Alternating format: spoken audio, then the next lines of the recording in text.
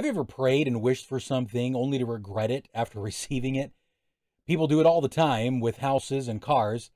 They really want the car and they really want the house, but when the first payment is due, there's always a little regret. Sin brings a similar reaction, although much worse.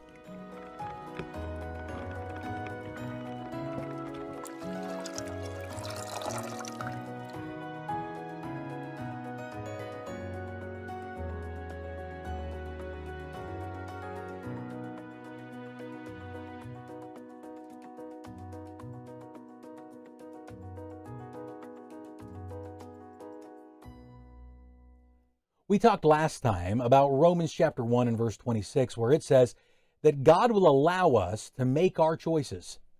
The principle of sowing and reaping ought to be something that we're aware of every day of our life. In the latter part of verse 26 and then in verse 27, Paul begins to explain the consequence of choosing to reject Jesus Christ. Look at what the Bible says in Romans chapter 1, verses 26 and 27. It says, "For this cause God gave them up unto vile affections. For even their women did change the natural use into that which is against nature. And likewise also the men, leaving the natural use of the women, burned in their lust one toward another, men with men, working that which is unseemly, and receiving in themselves the recompense of their error, which was meet." Anyone that chooses to reject God and what he offers, which is joy, peace, purpose, forgiveness, grace, the list could go on for a long time, will as a natural consequence receive what the world has to offer. What does the world offer? It tells us in verse 26. The world gives us an opportunity to act on the vile affections that already exist in each one of us.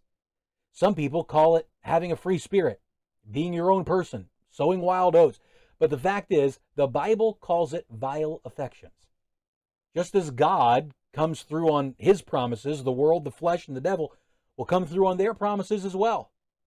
God and the devil do have something in common in the fact that they both have something to offer you. It says in the last part of verse 27 that people receive the recompense of their error.